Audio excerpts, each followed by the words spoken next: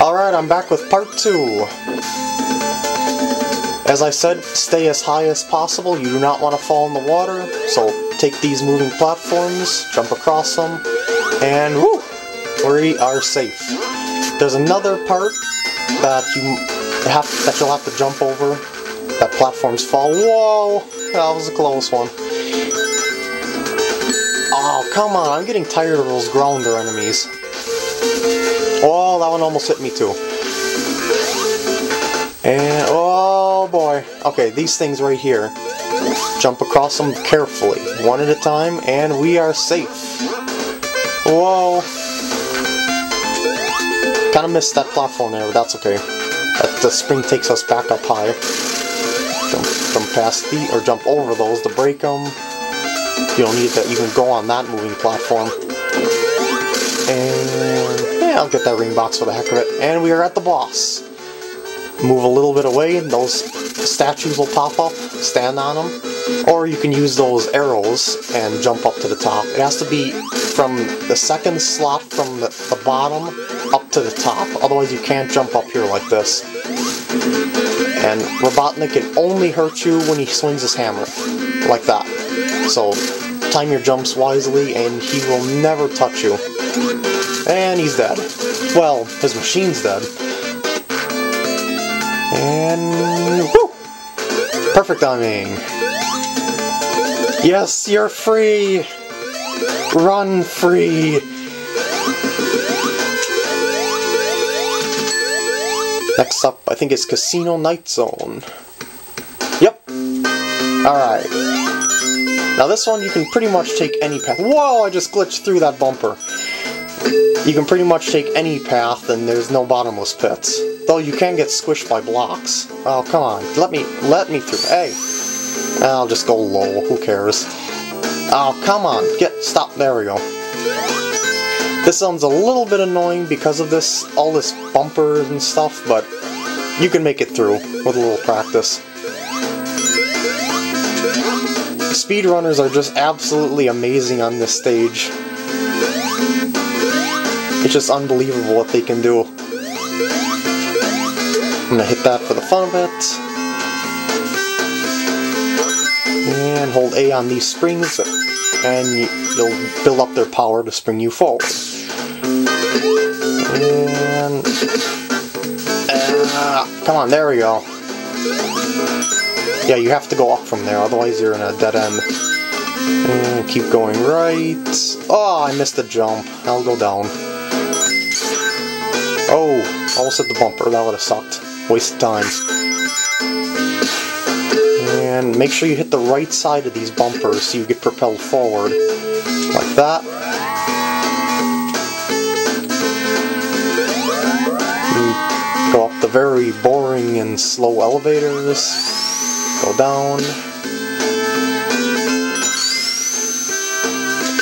Charge up, and we are already at the end of the level. Bye-bye.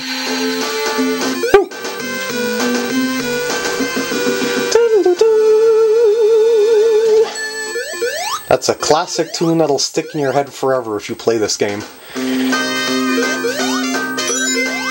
And take this spring, go all the way up. Keep holding right, you'll get up here. Hit that box if you want. Hit the other spring down there. And carefully jump across these things, otherwise you'll fall. It's slower, whoops. Jump down here on this platform. Jump across, jump up. Don't want to get squished by those. Skip the speed boots unless you're a speed runner. That's the path to take if you want to speed run this game, or I should say this level. And this is oh, this isn't it yet. There's one annoying part that it's very hard to get out of. And I believe everyone encounters it at least once, so you have to know how to get out of it quickly. Yeah, I think it's through here. Yes, it is. Okay. Stop in the middle, spin dash, hit the bumpers on the left, and there you go. Most of the time you'll go perfectly towards the right side, no matter what side of those bumpers you hit. And keep continuing right, and go down from here. Right through these flippers, because the boss is here. Yeah, usually the flippers are dead zones, but not in this game. And spin dash, oops, oh shoot. I spun, that sucked. Okay, spin dash and jump off the wall to hit him. That's all there is to it, this boss. Aw, that wasn't even fair. Okay, I can do it like this too, I guess. Woo. Just keep jumping off the walls and make sure you avoid those spike balls. And this wall will mysteriously disappear, like that. And we are out of here. Run! You will not be roboticized now, thanks to Sonic.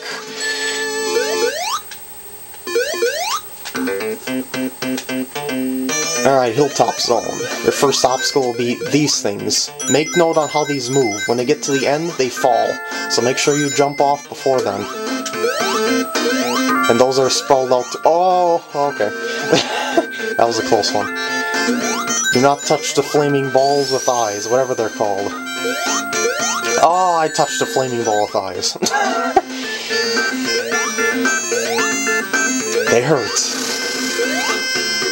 With these springs, you want to stand at the farthest end you possibly can. The leverage will propel you higher than you would normally if you were to stand in the middle. Jump. And when you get to the top, spin, and you'll break through. Now go left from here.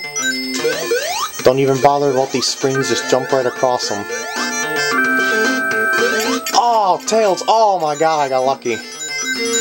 Tails almost screwed me up there. Oh, I forgot that was there. Keep going right now, an earthquake will start.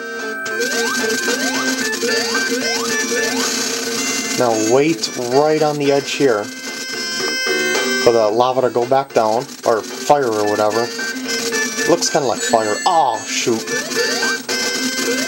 Because it would block that door right there if you didn't wait for it to come down. I'm gonna get a ring, because I'm afraid. I guess I didn't have to, but there we go. And we are done with Act 1. Walk away.